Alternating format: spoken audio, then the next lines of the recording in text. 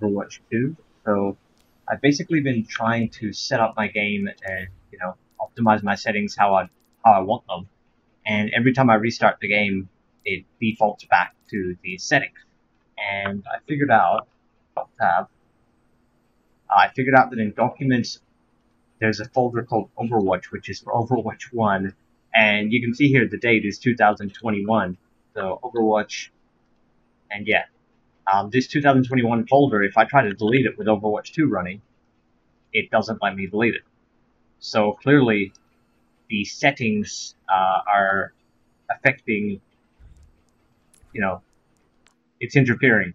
Maybe the game can't save a new setting file, because if you go into this old Overwatch folder from 2021, there is a settings file from 2019, and that's like the only file in here. So I don't know.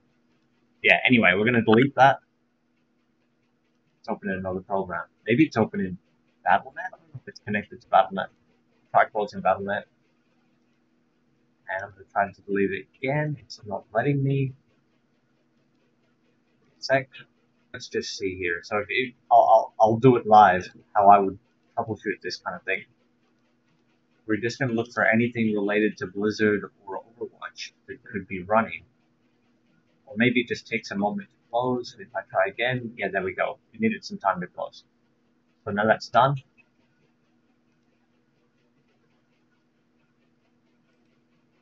And we'll see if I can get my settings to save now.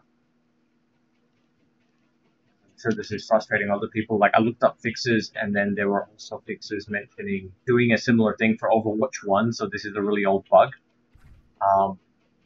But they were also mentioning, like, making a new user account, things like that, and that's something that most people don't want to do.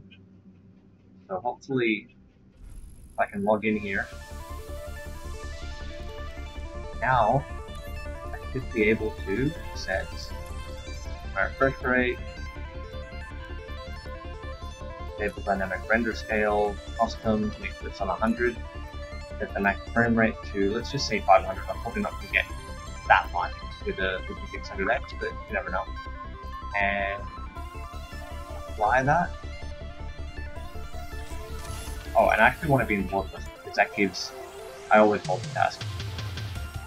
But run full screen if you want maximum performance. And then do the FSR with high level sharpening. See here, we don't want fog. Apply that. Dynamic reflection, we do want the game to look good. So I'm not going to go ahead and save everything.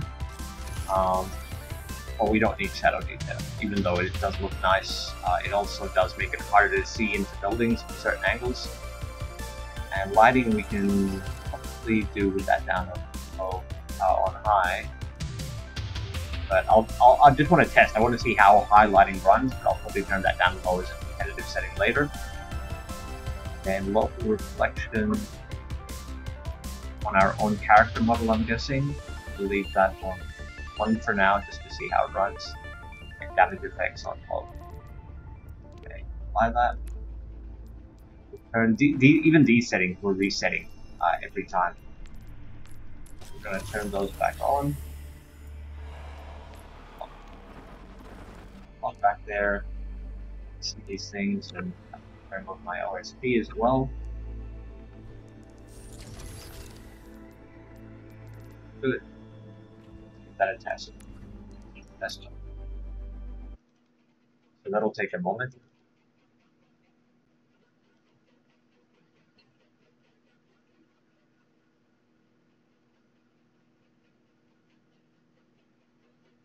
The main reason for this as well is it was really jarring.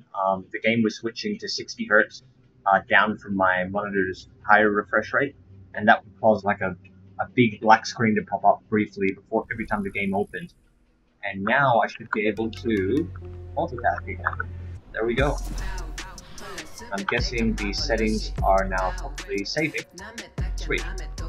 Okay, so I hope that helps you guys out, and thanks for watching.